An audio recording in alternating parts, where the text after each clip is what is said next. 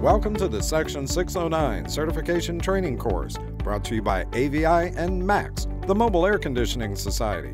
This training is provided to give you the information you will need to pass the EPA-mandated Section 609 certification, required for all motor vehicle technicians who service and/or repair motor vehicle MVAC systems.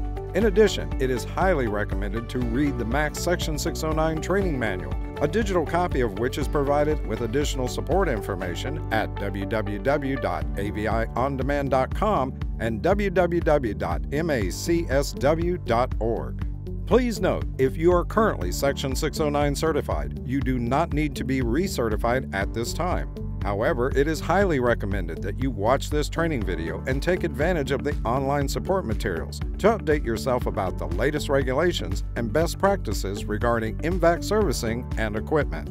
Also note, this training focuses on Section 609 of the Clean Air Act. It does contain some important information from Section 608 and Section 612 of the Clean Air Act that is relevant for passing your Section 609 certification. Section 608 deals with stationary residential and commercial refrigeration, along with some forms of transportation, such as airplanes and refrigerated trailers. Paid technicians who service or repair MVAC-like appliances, such as farm equipment and off-road vehicles, may be certified by the 609 program or the 608 Type 2 program.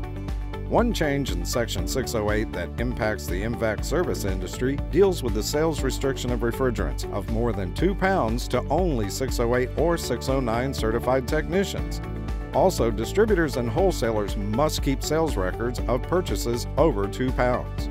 Section 612 deals with the significant new alternatives program known as SNAP. SNAP evaluates and lists MVAC refrigerants as acceptable or unacceptable based on use, conditions, and comparison of overall risk. On average, motor vehicle MVAC technicians do not need to be Section 608 or Section 612 certified. But again, some of the information from those two programs is important to Section 609 certification.